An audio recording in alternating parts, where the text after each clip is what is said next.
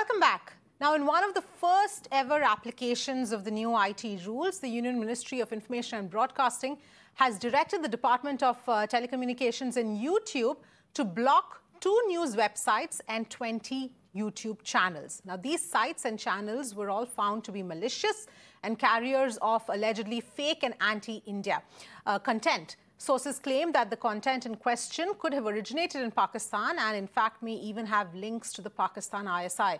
The orders the sources claimed was a first step by the ministry and were conveyed to YouTube's India as well as global offices. In fact, let's bring in another voice here. NS Nappinai, cyber lawyer, is joining us on the broadcast. Thank you so much for speaking to us. Your first perspective here with regard to this action that has been taken. This is the first time something like this is being done under these new laws.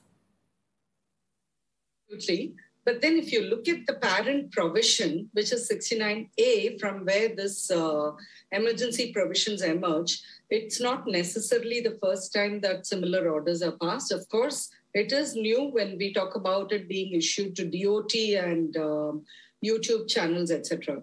On the legal aspect, there was occasion for the Bombay High Court to evaluate whether this particular provision, Rule 16, under which the emergency provision has been invoked, is constitutionally valid or not.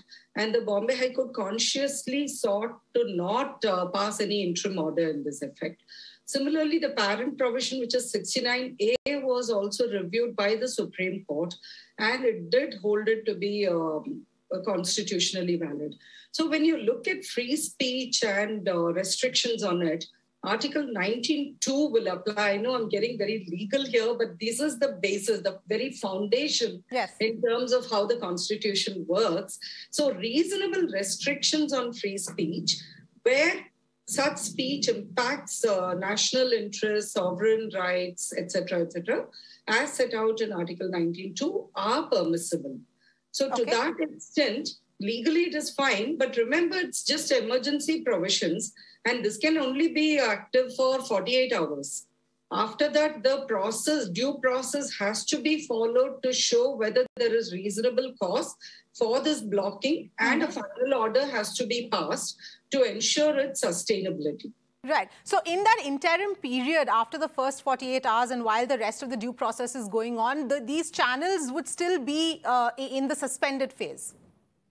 For 48 hours, they'll be in suspended phase, but thereafter, the final order will have to follow for it to be sustained or continued. Okay. Okay, all right. So in terms of, I know you pointed out a lot of the, various sections and articles, but the free speech aspect also that you spoke about and how this is, in context to that, going forward, not in this specific case, but do you have any concerns at all about how the application of this new laws in this kind of a context would work? Well, that is always a concern which we live with, because every provision which amounts to a restriction will always give rise to fear of abuse. So there are 2 things we need to delineate: the necessity and its usage, which are essential in terms of ensuring protection, and the abuse aspect of it, which is not what the law was intended for, but where it is not applied in the proper sense. And on that context, one, necessary restraint and effective checks and balances should be ensured. And where it fails, that's when the courts step in. At this juncture, Part 3 itself is a problem in the intermediary guidelines. And with Rule 16 forming part of Part 3, therefore also becomes, comes under a questionable exercise of rights. But 69A under the IT Act does not come with any such change. So this is where the balances will also come into play in terms of to what extent can these restrictions be applied or not. And going forward, as I pointed out, the checks and balances part is what the Supreme Court relied on to say, therefore, blocking, monitoring, decrypting, intercepting, etc. is permissible, provided the checks and balances are put in place.